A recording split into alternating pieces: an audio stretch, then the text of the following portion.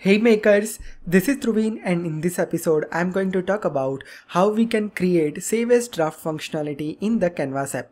So here I am on my machine and here I have this Canvas app form. Over here you can see that at the bottom I have two buttons, save as draft and submit.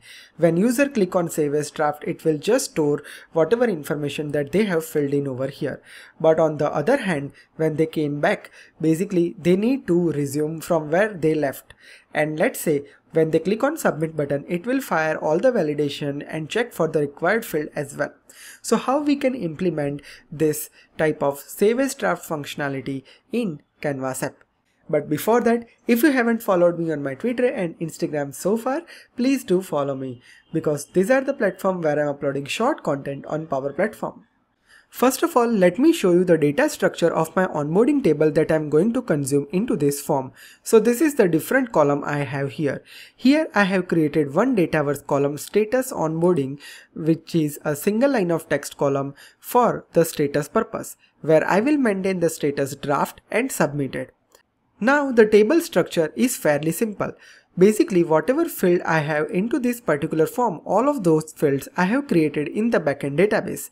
Now let's start by creating this particular form from scratch. So here I have created my blank new Canvas application.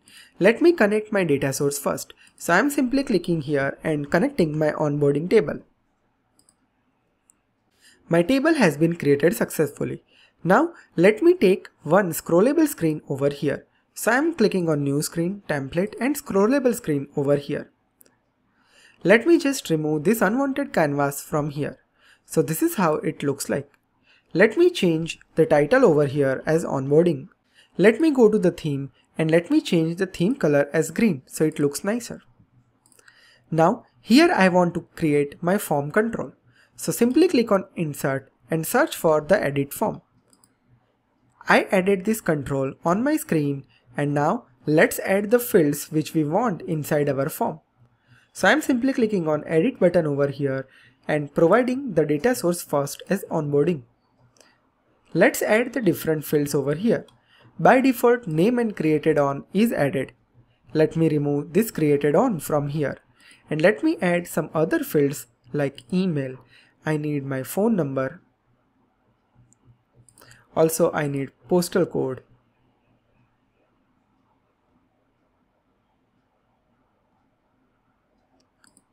Job title, emergency contact number, and I need resume. Let me just add a couple of fields over here. So I added different fields over here and now let me provide a functionality of save as draft along with submit button. So let's add two buttons over here. So let's search for the button. So I have added two buttons on my screen. Let me rename my buttons. So I have provided my first button name as save as draft and second button name as submit button. Now let me go to screen 1 and let me create one navigation screen as well because from where I wanted to open this form. So let me add one vertical gallery over here. So let's add vertical gallery. And over here what I want here is simply layout as, let me select title, subtitle and body. So it looks like this. And let me select the data source as onboarding table. So it is showing all the existing records over here. Now let me just add this kind of header as well. So let me just copy and paste the exact same thing from this screen. And let me make this header. And let me make this as a my onboardings. Alright, let me just arrange this gallery in a little bit. And let me add one new button as well for creating a new form. So let me add one add button. So I'm just adding one add icon over here on my screen. Now let's maintain two variables to initialize our form control. For new form initialization, I'm just creating one variable, set variable my form mode. And let's just define the code as defaults and inside that the name of the data source. This will tell my form that this is something which I need to consider as a new form. Perfect, makes sense. After that, let's navigate to the second screen, navigate screen 2. And also I want to reset my form as well. So before this entire code, let me use a command reset form and provide the ID of the form, form1. So my new button code is ready. Alright, now same thing I need to do on the edit button as well. So let's say for an example, if I'm selecting this item, I want to tell my form that I have selected this specific item. So for that, I'm simply writing the onSelect event of the gallery, and let's define the variable set variable myFormMode. And in that myFormMode, I'm just providing a value as gallery selected item. So this is my gallery's ID, gallery1. Let's pick that up and provide it over here. gallery1.selected. Finish the bracket, and after that, let's navigate ourselves to the second screen, screen 2. All good. And now let's try to test this out. Copy this particular variable from here and let's click on new button. So when we click on the new button, it is showing like this. Now select that particular form control and go to the item property of the form. Over here we will provide the same form mode over here. So we just provided that. Now let's test it one more time. So let's say whenever I'm selecting any particular item from here like Gemini, it will show me the records over here in this fashion. Alright, and same way when I click on new button, it will showing the blank form to me over here. Right, now let's do a code for save as draft and submit button. But before that, let me just add here the back button as well. So I'm just simply searching for the back button. So I just added that, and let me change the color of this particular back button. Let's write a code back. Perfect. And now let's just write a code for save as draft functionality. So in save as draft function, we will simply use one patch function, patch. In patch, we will provide the name of the data source, which is your onboarding data source. Then here we need to provide whether my record is new or update, and for that we have already maintained our variable over here in the item code, which is my variable form mode. So this variable tell me whether this record is a new record or old record, because during the new time over here we initialize as a default, which is considered as a new one, and during edit time basically we have considered this as a gallery1.selected, which means that is an edit record. Let's go again here and let's write a code variable form mode, and after that we need to update the record. So over here we have form control. So form control, whenever we have that in the patch function, we can directly provide form.updates. So form1.updates, that will save all the fields that are available at the form control. Alright, and with that I want to maintain my status as a draft. So I'm just writing one curly braces over here, and let's provide the column name that we have created here, like onboarding status onboarding, and let's provide its value as draft over here. So I'm just providing draft because here we are just storing that as a draft. Simply click on done and we are all good. Perfect. Now what we want to do here is we want to achieve one more functionality, like when someone click on submit button, at the same time this form should be submitted, and with that status should be set as submitted. Alright, so for that we can use exact same formula and go here and apply it. So onboarding variable form mode dot updates, and over here the status will be completed. So we are done with that. Now the question arises that, like let's say for an example, whenever we have a save as draft functionality, at that time I don't want to make this email, phone number and postal code as a required column.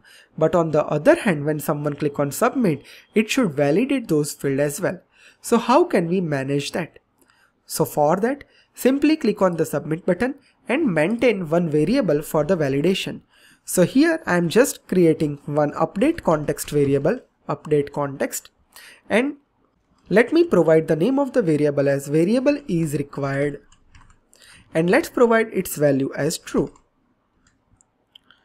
Finish the bracket and let's format our code. So the code looks like this. So I am making this field as a required field. Same way, I need to copy the same expression over here. Let me click on save as draft, and during save as draft this will be false. Okay, so let's click on false over here.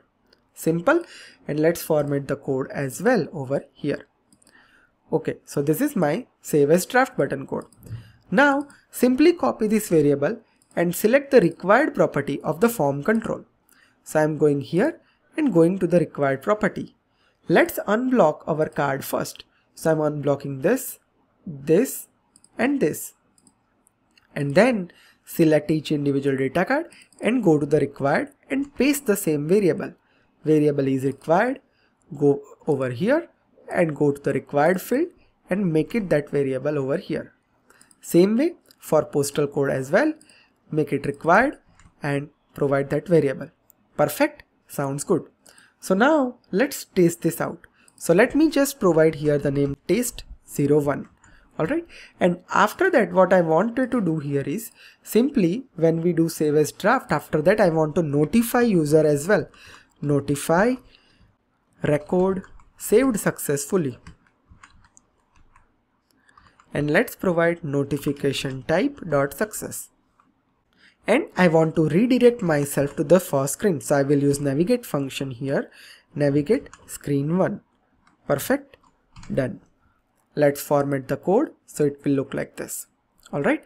Same way when someone click on submit form, at that time as well I want to do that. But before that I want to validate my form over here. Okay. So when I make my field required, after that I need to check if my form is valid or not. And for that we will simply use a PowerApps expression if form dot valid, form's ID which is form 1 dot valid. If it is valid, then I wanted to do this patch expression.